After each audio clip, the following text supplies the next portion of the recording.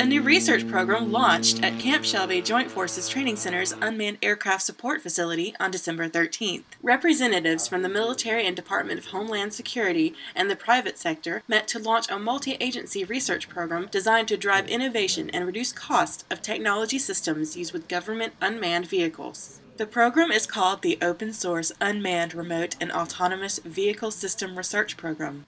John Weathersby, founder and director of the Open Source Software Institute, said that open source allows all research to be shared in order to develop the marketplace. Open source software is any type of software that's licensed in a way that grants the user specific rights and privileges. The license allows you, permits you, grants you the right to change or to customize the application to meet your needs.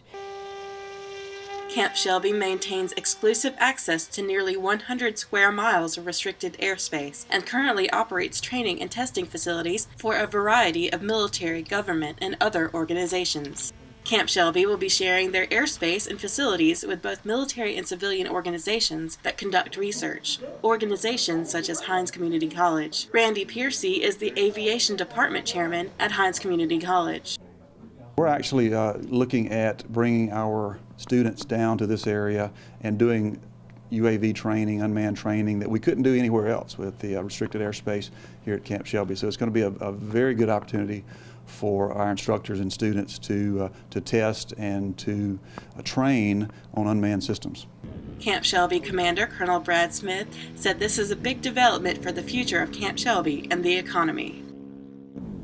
It represents regionally an $8 billion potential economic impact, nationally projected to be $60 billion.